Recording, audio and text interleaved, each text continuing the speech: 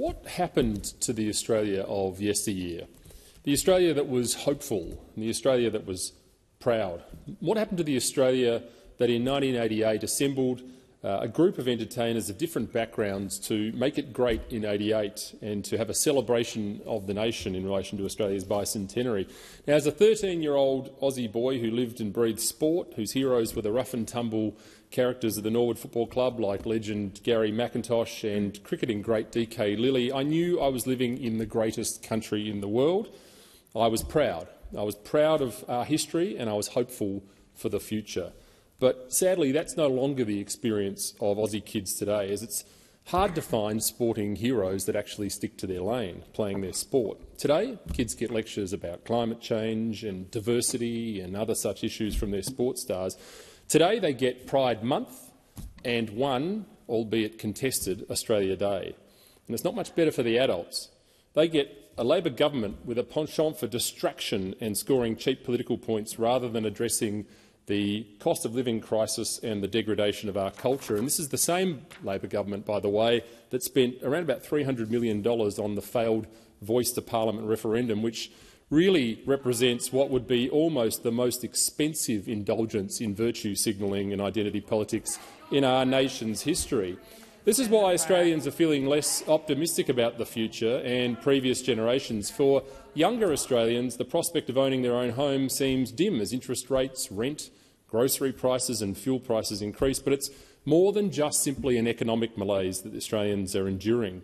For a start, many young students are being indoctrinated by activist-led education system into believing that climate change is going to incinerate the earth in the next 20 years unless something drastic is being done right now.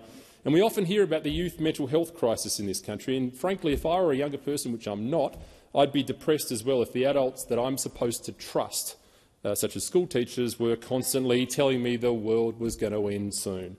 The public schooling system is now so preoccupied with ensuring that children adopt subversive, progressive ideology, whether it be sowing gender confusion or seeking to make children ashamed of their heritage.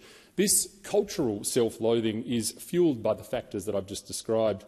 Australians are worried about the trajectory of gender ideology and why such a thing is being actively promoted in government-funded institutions such as hospitals and schools. And the University of Adelaide, who I recently discovered have female sanitation bins in the male toilets.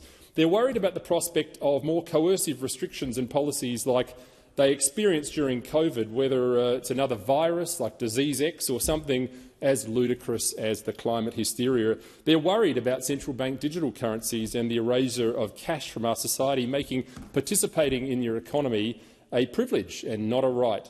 And they're worried about the increasing influence of those who have claimed you'll own nothing and you'll be happy. And indeed, at the recent globalist talkfest in Davos, one of the anointed speakers did actually say, and I quote, "There is no realistic solution to the climate transition that does not involve a globally coordinated system of carbon taxes."